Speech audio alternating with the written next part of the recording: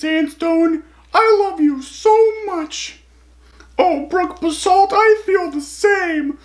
Mwah, mwah, mwah, mwah, mwah, mwah, mwah, mwah.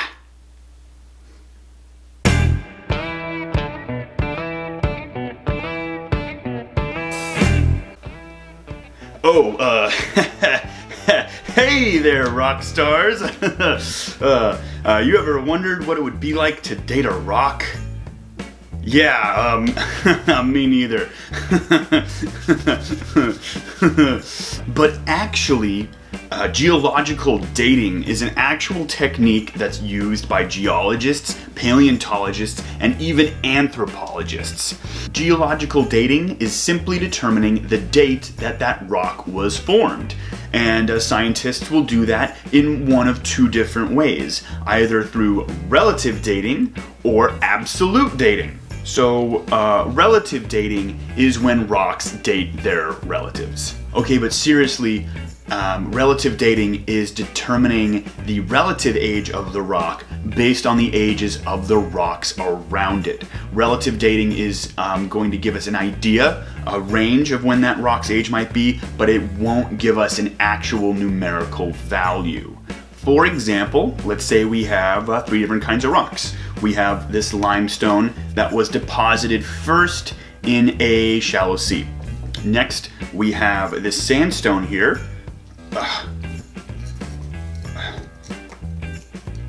Sammy sandstone that was deposited when the ocean started to recede, and as that ocean receded, it deposited the sandstone layer here. And then lastly, we have Brook basalt. Brook basalt was deposited as a part of a volcanic eruption. And so we have this 3-layered rock formation here, but the age of, let's say we know the age of Brook basalt on the top and the limestone on the bottom, but we don't know the middle age. We don't know the age of Sammy sandstone there. And that's where relative dating comes in, because if we know the age of the basalt and we know the age of the limestone, then we know that the sandstone had to have been deposited between those two ages.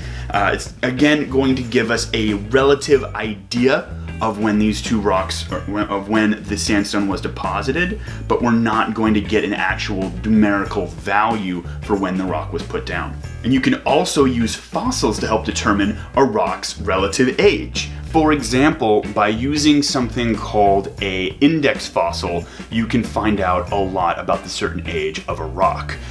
You have this ammonite here. Whoop, there we go, there's a good shot. This ammonite was laying down sometime in the Mesozoic era, and we know that because there's a really good fossil record for ammonites. Through the fossil record, we know that ammonites lived within about 419 to about 66 million years ago. So if you have a rock, darn it, goodness.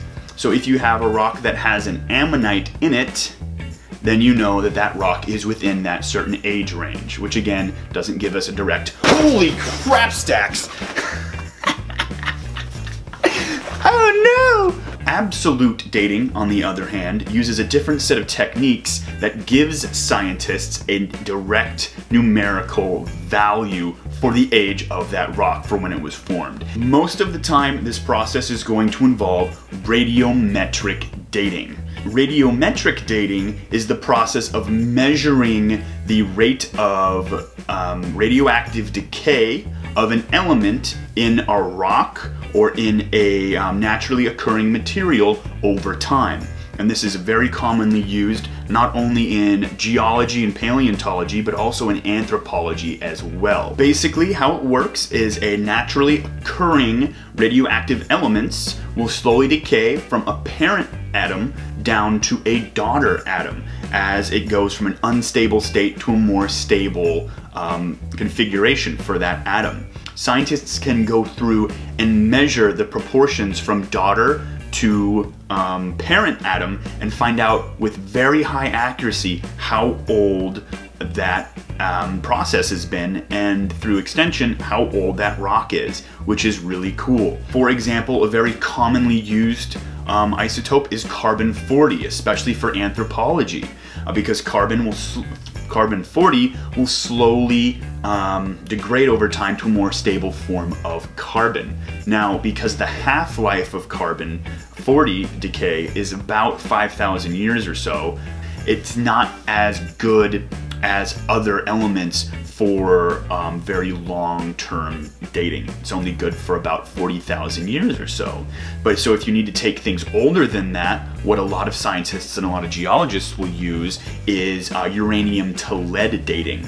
There are certain configurations, certain isotopes of uranium that will degrade in some cases for such a long time that the half-life is 4.5 billion years, which is crazy. So we can use all kinds of different isotopes and all kinds of different studies to find out how old a rock is. Absolutely, you get a definite answer there. It can be kind of tricky though, because you cannot date a sedimentary rock and get an absolute answer. There are certain techniques, but if you're using radiometric dating, it isn't going to work on a sedimentary rock at all. And here's the cool reason. Here's the cool reason why, is because the sedimentary rock is made up of all different kinds of pieces of other rocks. So you don't know if the element that you're looking at, the atom that you're measuring for the radiometric dating, what parent rock it came from. It could have come from a piece of granite that's over millions of years older than that sandstone is,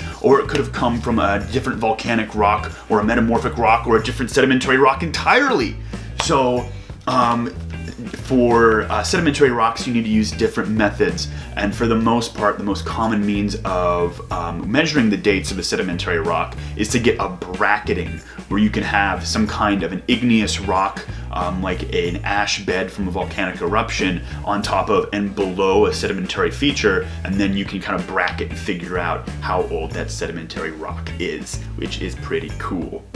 So there you have it, rock stars. Geological dating is something that all geologists are intimately familiar with. Thanks so much for watching the video, rock stars. Let me know what your favorite part was. If you have any questions or comments, please drop them in the comments section. Let me know what you liked and what you'd like to see next. As always, I do want you to know that I read all of your comments, love to hear from you, and that I am slowly working through all of the great suggestions you've left me. It's just that the weather has been kind of iffy lately, and I want to make sure that when I'm able to go outside, that we can get you some awesome footage of some cool geology out there. So look forward to that, and if you haven't already, please be sure to smash that subscribe button.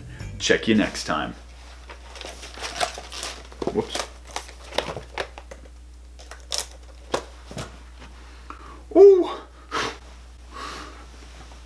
Oh, Brooke Basalt, I love you so much. Oh, Stevie Sandstone, I feel the same. Was it Stevie? I can't remember. Mwah, mwah, mwah. Match made in heaven.